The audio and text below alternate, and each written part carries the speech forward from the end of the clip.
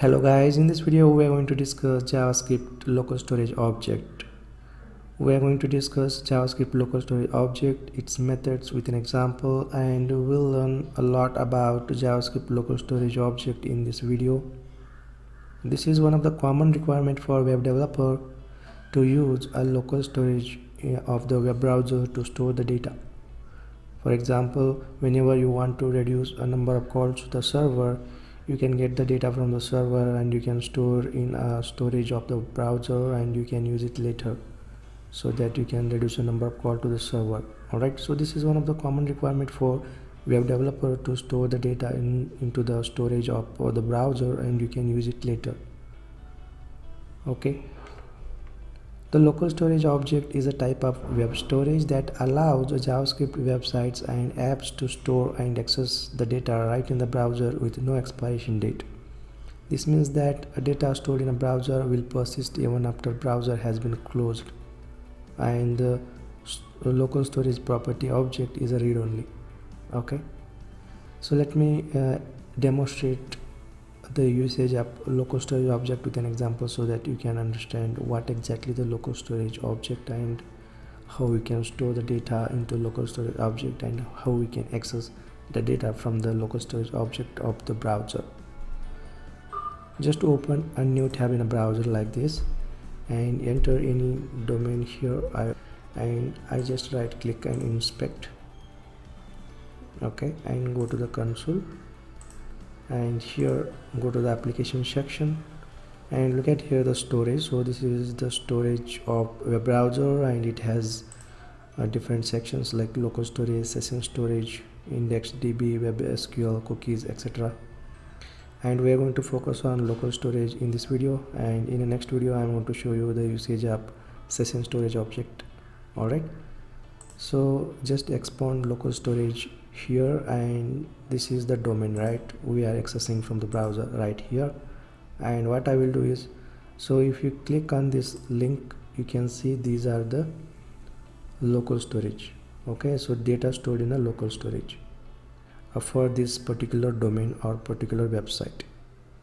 All right, and if you want to clear the local storage of this particular website or domain, what you can do is right click here and right click and clear it. Okay, this will clear all the data from the local storage object of this website or the domain.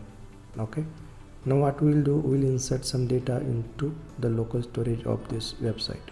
So go to the console and here just type local storage dot setItem. So setItem is the method we can use to store a data into local storage, and a setItem method has key value parameters. For example, so here we provide a key as a first name and value as Ramesh, and just hit enter. So this will store key value pair in a local storage. For example, so look at here, key is first name and value is Ramesh.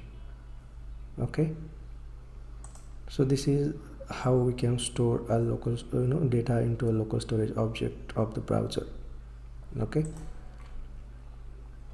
so you can directly do a coding in a browser like this that I have just shown you. JavaScript local storage object has these methods or these APIs we can use to perform different operations on local storage object. Alright, setItem method, we can use setItem method to add key value pair to the local storage object, and we can use getItem method to retrieve a value by key from the local storage. We can use removeItem to remove a particular item by key from the local storage. We can use clear method to clear all the local storage, and we can use key method to retrieve nth key of local storage. So I am going to demonstrate you the usage of all these methods with an example. Okay, so let's have a look into the syntax of using these methods.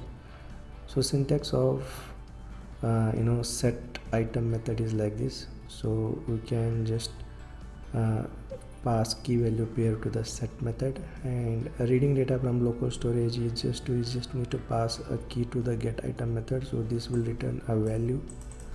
And removing a data from the local storage is a straightforward, so we can just use a removeItem method by passing key here. And clearing all the data from local storage is also straightforward, so we can use a clear method to clear all the local storage data. And we can use a key method to retrieve a nth key of the local storage that I will demonstrate you with an example. Okay, so let us see the usage of all these methods, and we'll see a lot of examples. Okay, so let's first see the usage of setItem method. So this method name allows you to store values in a local storage object. So it takes two parameters, the key and value, and in this example first name is the key and Ramesh is the value. And notice that local storage can only store strings. Okay, it doesn't store any arrays and objects. For example, if you want to store a JavaScript object like this, so this is the JavaScript object, and whenever you try to store a JavaScript object into a local storage, you first need to convert a JavaScript object into a string by using json.stringify method like this. Alright, so if you try to directly store a JavaScript object, then how it looks like. So let me demonstrate this. So let me copy this snippet and let us execute from the browser.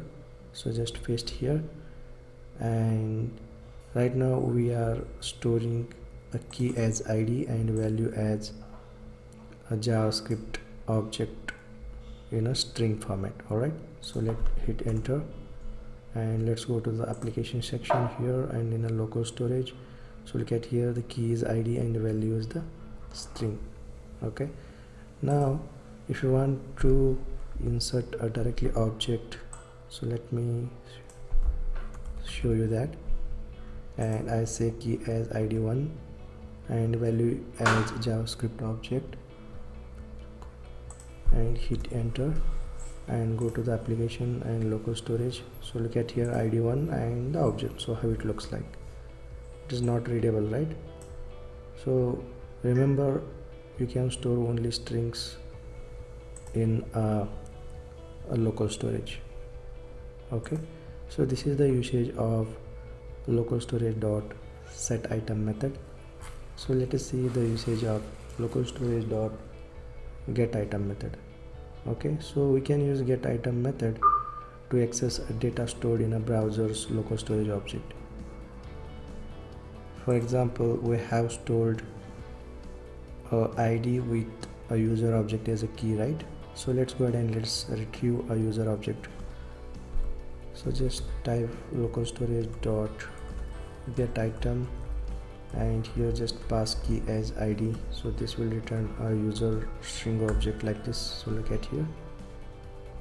So one more important thing is you can use a Windows object with a local storage object, because all the variables, functions and global objects are automatically bind to the Windows object. So local storage is also a global object, so you can use with a Windows object. For example, window.localstorage.getItem, and here you can just pass a key as ID, so this will return a value. Okay, so this is the usage of getItem method. So let us see the usage of removeItem method. So we can use removeItem method to remove an item from a key.